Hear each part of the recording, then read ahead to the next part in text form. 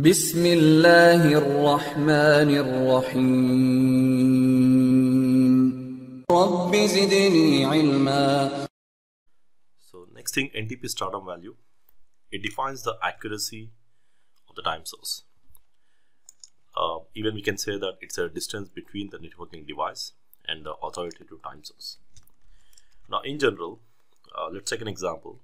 The NTP server can be some external clock, so maybe some external clock on the internet, or maybe some kind of atomic clocks on the internet.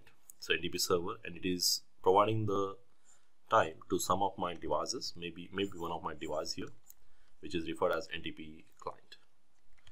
Okay, so this device is going to contact the external clock or NTP server on the internet to get a synchronized time. And I got some multiple devices here. Let's say I got some multiple devices, so I can configure all these devices to contact this NTP server on the external clock on the internet to get the synchronized time. Or I can configure this as an NTP server, which is my internal server probably, and this internal server is like it is like a server for all the devices inside my network. Now this is my inside network, and I want all my inside devices to contact this device, this server, to get synchronized time. Now these all devices are referred as NTP clients. So by default, the external clock will have the Stratum value of either 0 or 1, depends. And let's say if the Stratum value is 1 here, Stratum value defines the number of hops your actual source is away. And once it sends the time to this device, it becomes 2. And if it is a server sending a time to other devices, the Stratum value increments to 3. So likewise, if this device is NTP,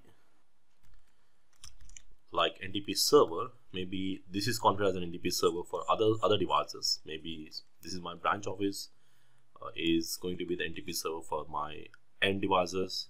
Then the Stratum value will automatically increment to 4.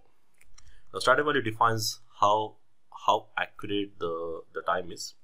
Now let's say if this device is getting the time from some other device with the Stratum value of some other source, maybe the Stratum value of 2, and here it is receiving with the Stratum value of 4, it's going to prefer this one, just like RIP hop counts.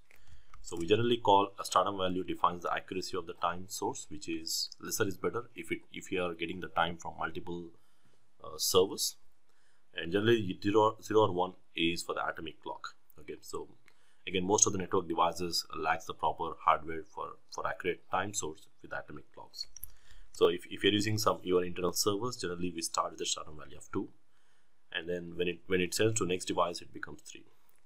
So if we don't define any Stratum values default, I think in the iOS routers it takes somewhere around 7.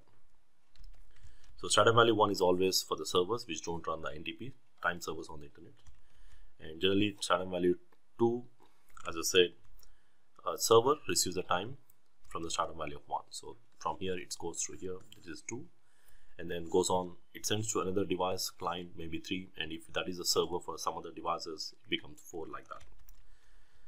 And generally Stratum value will decide the accuracy of the time source, and it increments as it moves from one server to another server.